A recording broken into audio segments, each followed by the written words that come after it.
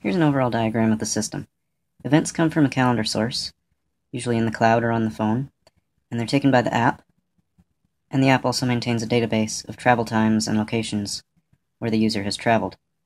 And the app uses this data to generate predictions of how long it's going to take to travel to the next destination on the calendar. This is then displayed on the Pocketwatch face, and also transmitted to the physical Pocketwatch if one is connected.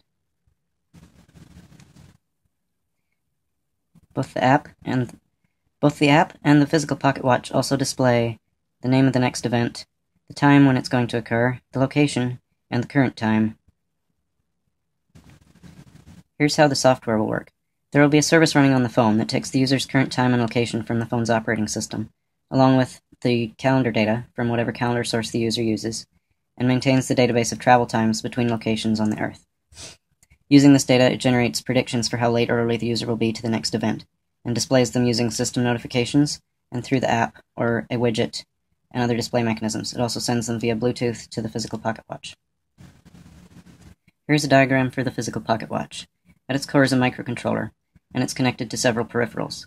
The peripherals shown here are just potential peripherals. They won't necessarily all be included in the final product.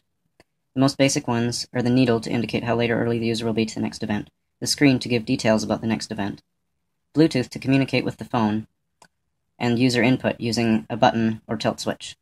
Other ones that could be included are battery level sensing, a light sensor for night mode, a sensor for being held so that it can prepare to display, position feedback for the needle so that it's accurate, a speaker or buzzer for notifications, a vibrator for notifications, and LEDs for indicating other things.